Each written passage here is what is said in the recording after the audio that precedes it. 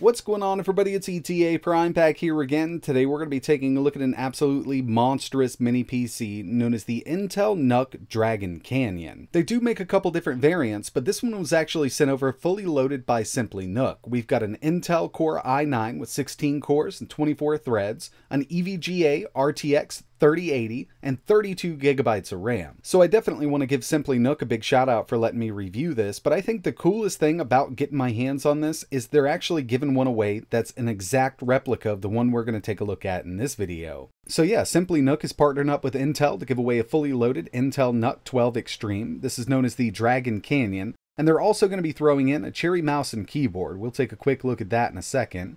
But if you're not familiar with Simply NUC, they specialize in all things mini PC, from business applications to gaming PCs. Obviously, we've got an awesome little gaming PC here. They were founded in 2015, and their headquarters are right here in the United States in Round Rock, Texas. And yeah, they're going to be giving away an exact replica of the one we're going to be testing out in this video. And right off the bat, just judging by the specs, this thing is going to be able to run anything you throw at it. All the information you need to enter is linked in the description. They are the only ones that are going to contact you. Nobody will contact you in the comments of this video if you're a winner. This is all going through a third-party giveaway site known as Gleam, and there's several ways to enter. And along with the fully loaded Intel NUC 12 Extreme, they're going to be bundling it with a Cherry MX 3.0S gaming keyboard and a Cherry MC 3.1 gaming mouse. So if you're interested in entering the giveaway, all links are in the description. And again, I can't stress it enough. If you are a winner, you will not be contacted in the comments of this video. There's a lot of scams going on right now. Everything's going through Gleam. So with all that out of the way, let's go ahead and take a look at the unit. This was codenamed Dragon Canyon. It's also known as the Intel NUC 12 Extreme, but we're going to be referring to it as the Dragon Canyon. As you can see, I've pulled the side panels off here. We've got an EVGA GeForce RTX 3080. And like I mentioned, we've also got an i9 12900 in this unit with 16 cores and 24 threads. And one of the coolest things about these NUC 12 Extremes is all of the magic really happens in the compute element. So it's located right here. We've got the CPU, RAM, and some M.2 slots for extra storage inside of the compute element. This can actually be fully removed if you need to, or you can just pull the side panel off. And as you can see, we've got our RAM slots and 2 extra NVMe slots here. That way you can add storage pretty easily. But since we have such a small form factor unit, you will have to remove that GPU to get here. We've also got some RGB on the bottom. We've got that Intel skull on the front, which is also RGB lit. This can be controlled from software or the BIOS. When it comes to the specs of the unit we're taking a look at in this video, for the CPU, we've got that Intel Core i9 12900. 16 cores, 24 threads. We've got a max boost of 5.1 GHz on the performance cores and 3.8 GHz on the efficiency cores. We've also got 32 gigabytes of DDR4 running at 3200 MHz, and this is in dual channel. A 512 gigabyte NVMe SSD, and for the giveaway unit, it's going to be using an EVGA GeForce 3080 Ti XC3, but I've got the EVGA RTX 3080, so on the giveaway unit, it will have a little bit more GPU power. And for the operating system, this is running Windows 10 Home out of the box, but you always have the option to upgrade to Windows 11, or you can install Linux if that's your thing.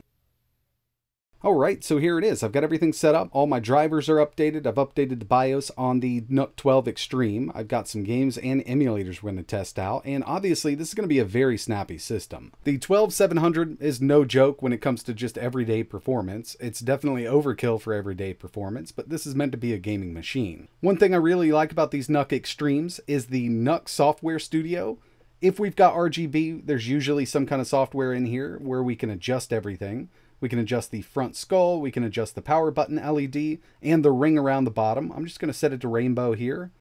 Bunch of different modes to mess with, and we can actually do this from the BIOS also. And if you're not into RGB, you can always totally disable it. We've also got a performance section over here. We can go to low power. As you see, it takes that power level 1 down to 35, power level 2 to 109.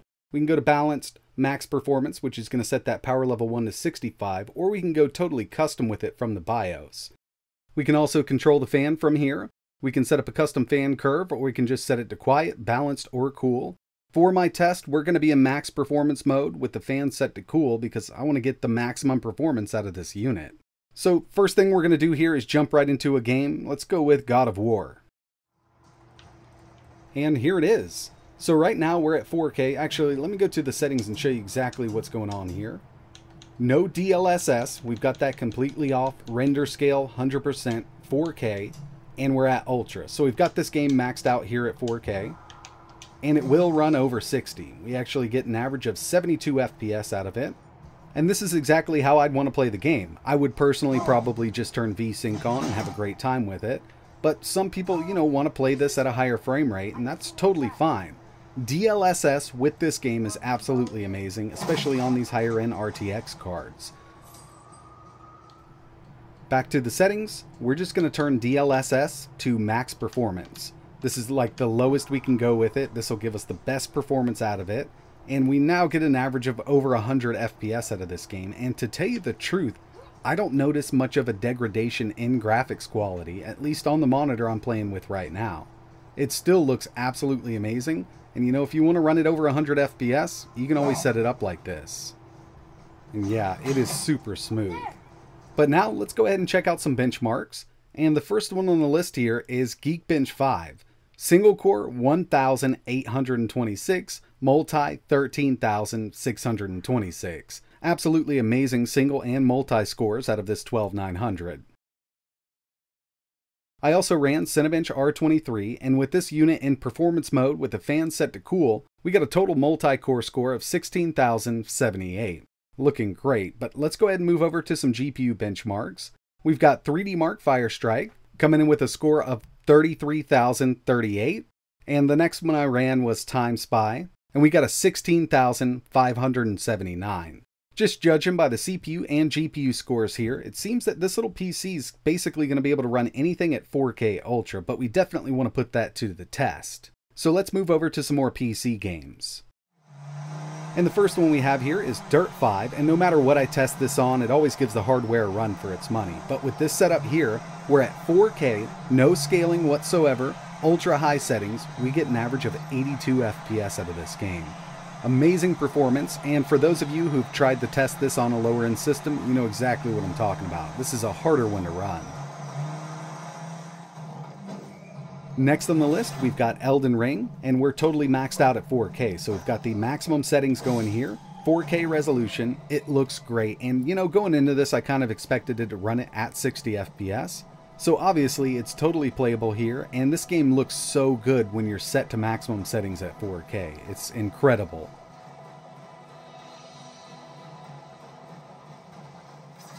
I always like to throw at least one fighting game in. Here we have Injustice 2.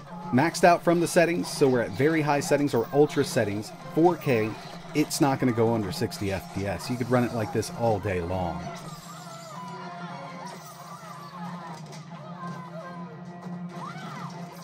And finally, we've got Cyberpunk 2077, and initially I went into this just totally maxed out here with RTX set to Ultra.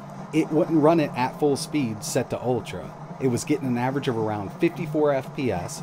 Then I turned RTX to high, we got an average of 58. It would go over 60, but it just wasn't a steady 60. So here it is at 4K with RTX set to medium. The game still looks great, and by the end of this run, we had an average of 72 FPS. CD Projekt Red has done a great job with these new patches. So yeah, when it comes down to it, the Dragon Canyon, otherwise known as the NUC 12 Extreme, set up like the way we have it here in this video, is the most powerful mini PC I've ever tested in this form factor. As you saw, we can run anything at 4K Ultra, and I kind of expected it to. That 12700 has those 16 cores with a boost up to 4.7, plenty of CPU power, and with an RTX 3080, or in the giveaway unit, an RTX 3080 Ti, you're just going to have enough GPU power to push anything you need with this unit. I will have 2 more videos coming up on the channel using the Dragon Canyon. First one will be a dedicated emulation video. I got a good feeling it's going to handle basically everything at 4K, but I still want to get it out of the way. I know a lot of my viewers will be interested in seeing something like that. And I also want to install Linux on this and see how it performs with Linux gaming.